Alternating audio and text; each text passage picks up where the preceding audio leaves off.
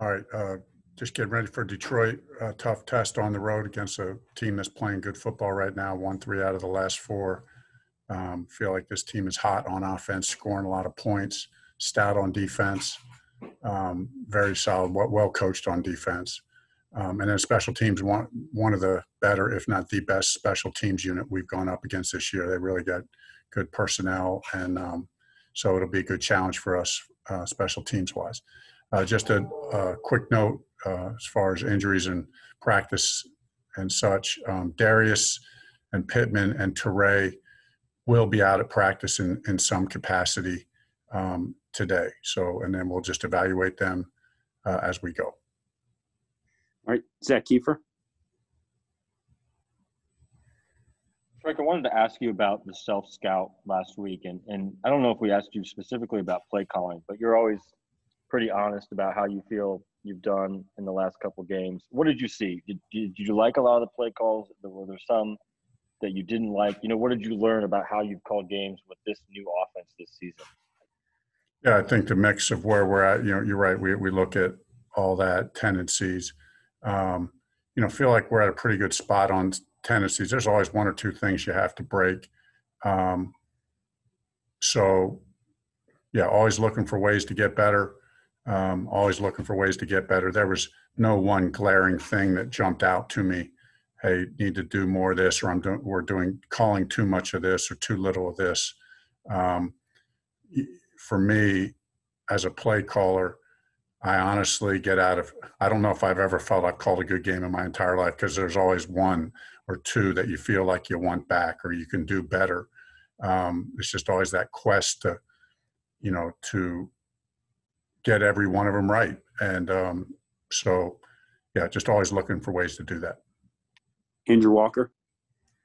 Hey, Coach, with the trade deadline coming up, I know you and Chris are constantly talking about this or that. How does that work in terms of potential trade targets? Does he ever come up to you and say, we might be looking at this guy or that guy? Do you ever offer suggestions? Just interested in how that dynamic works. I know trades rarely ever happen, but how does that dynamic work?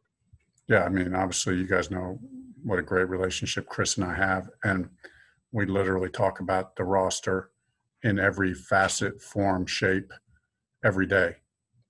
So, as it relates to trades or anything else, and as you said, Andrew, I mean, 99.9% of the time it leads to nothing, but it's always healthy discussion.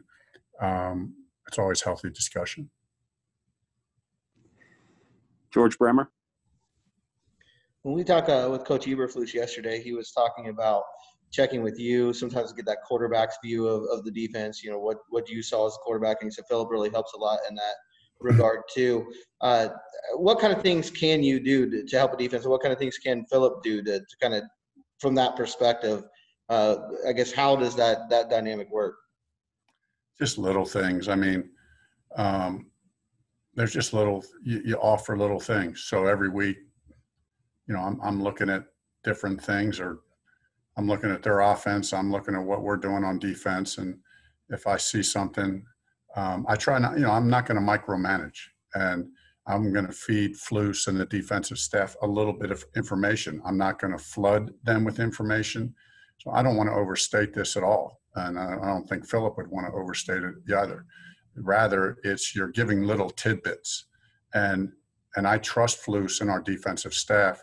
And I make sure they know, hey, I'm just telling you, you're calling the game, you're game planning it. You do what fits our players and what fits our scheme. I'm just giving you a little perspective. And if it helps, use it. If it doesn't help, then discard it. And I just think that's normal. Kevin Bowen. Frank, kind of a random one. Curious your thoughts on the DK Metcalf play from Sunday night, and if you spliced that out and showed it to your team. I have not. We show our situations tape on Saturday, so I'm sure that may get on there. But yeah, no, I love seeing those plays. I know in my family was, as fans was that was the talk and chatter, through text and conversations, and so I was saying I've seen a couple other really great chase down plays, but that was certainly up there in the same zip code as some of the other really, really great ones. Mike Chappell. Frank, you mentioned that with Kemoko, it'll be a couple of weeks just because he's not been out there for a while. With Michael Pittman, is that not the same situation since he's got quite a bit under his feet? Is there a chance he plays this week, or will it just be how he comes out of the week?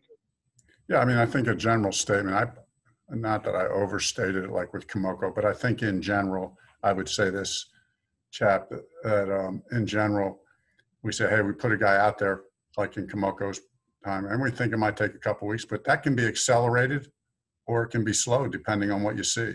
And I think that's true with all of our guys. You know what I mean? You have an idea what it's going to take. We have an idea how long we think it's going to take Pittman, or we have an idea how long we think it's going to take Turay, but that can be accelerated or slowed down depending on what we see. Just an obvious follow-up. What have you missed with them being out? With Pittman or both? Correct. Pittman. Yeah. I mean, Philip has a history of liking to throw the big, tough receivers, so and I think Pitt was just starting to hit his stride, and, we're getting more and more confidence. He's a great blocker in the run game, so that helps. I just think he brings a toughness to the offense. I love the way he plays. Mike Wells.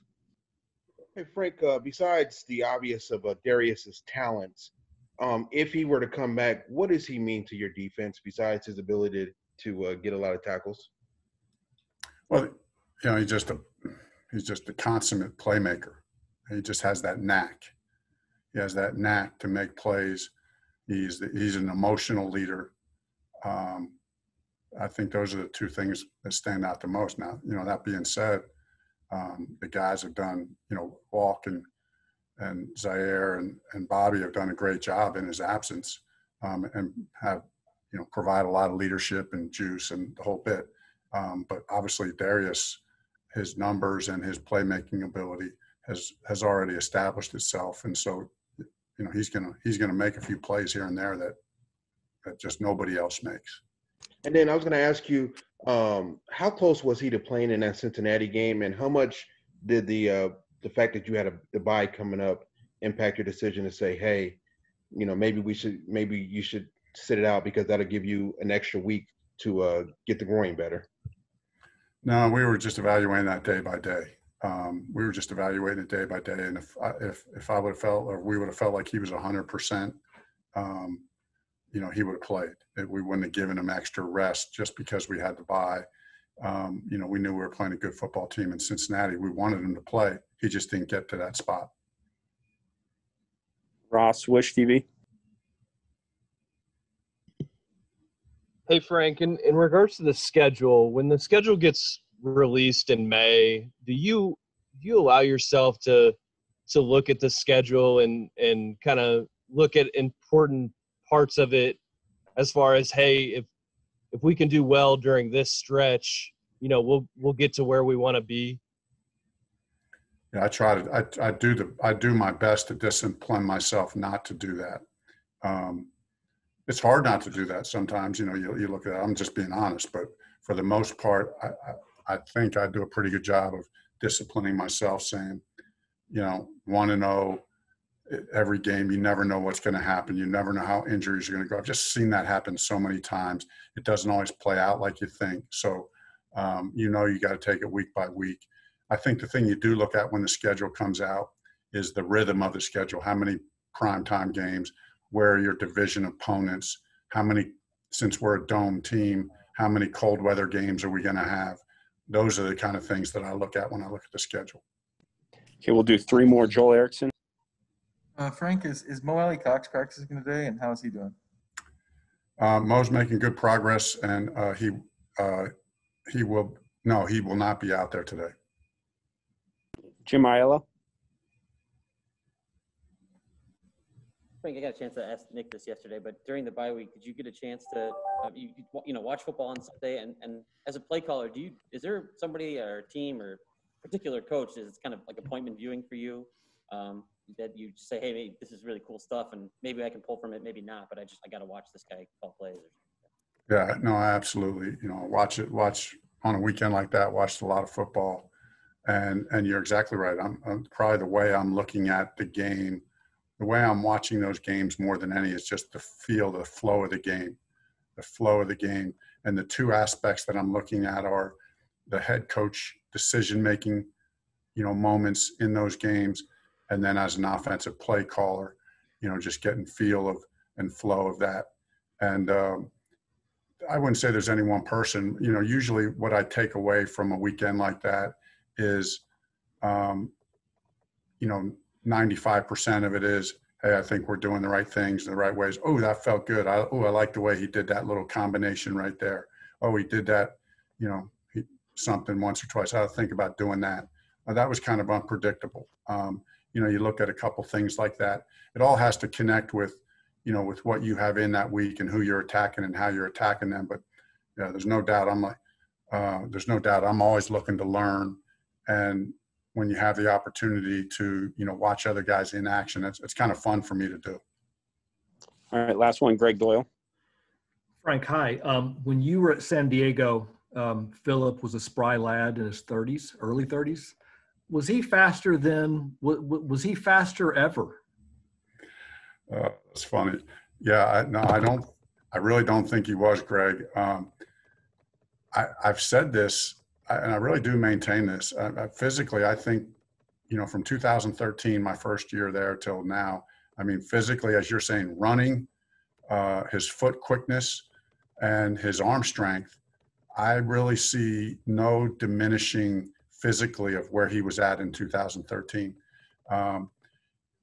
Obviously Phillip's not a runner, but Phillip does have pretty good foot speed, and I'm talking about, just like, like that kind of deal.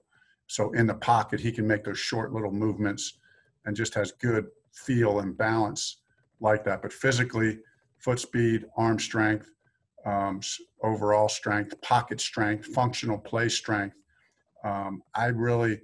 If there's been any diminishing, it's been very, very slight, but I probably don't see any. Yeah, it's hard to see the speed get slower at that rate, but you can take him now, can't you? Even now. I can take him? Yeah. In a foot race? Yeah.